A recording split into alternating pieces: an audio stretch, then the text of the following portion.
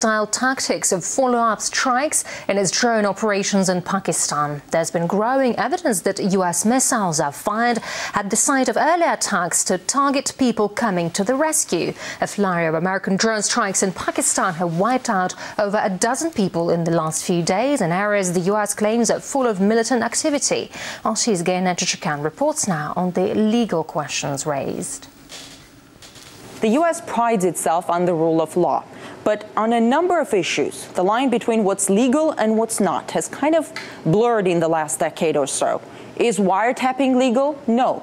But in the name of national security, yes. There are attempts right now in Congress to legalize Big Brother on the web by making it legal for providers to funnel all private correspondence to national security agencies. The law in the U.S. protects free speech, but never before has there been such a hunt for whistleblowers. That's in America. But as far as U.S. actions abroad, the issue of what's legal and what's not is even murkier. Washington has expanded its target assassinations program in different countries, essentially putting itself above the law. Now I'm joined by John Pfeffer, author and co-director at the Institute for Policy Studies. He has an interesting theory about U.S. foreign policy. He compares it to Dexter, the TV show. Dexter is a fictional character who is a good citizen by day and a serial killer by night. But he only kills bad guys. Mr. Pfeffer, what's so wrong about being Dexter? I mean, everyone loves Dexter. Well, it's a very popular TV show here in the United States and all across the world. But it raises some difficult moral questions because, of course, Dexter is judge, jury, and executioner, and sometimes he makes mistakes. And the United States, too, is in a similar position. The United States often says it only kills bad guys, Osama bin Laden and other figures that have been attacked by drones over the last few years.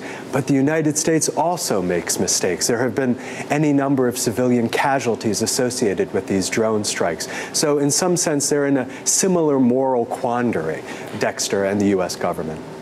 As you said, this administration has expanded its drone program dramatically. And the strikes in Pakistan, Yemen, and other places, they end up killing many civilians. We're talking about extrajudicial killings. And here's the question that pops up. When someone does something outside the law, they're usually afraid of getting caught. But in the case of the U.S., who's the police to catch them? There is no police, is there? Well, there isn't any police. Of course, there are international laws, and there have been a number of reports on the implications of international law on the drone attacks. And the UN, for instance, rapporteur has condemned drone attacks as being illegal. But I think the chief concern here for the United States in terms of getting caught is being caught by blowback. In other words, by the consequences of these drone attacks.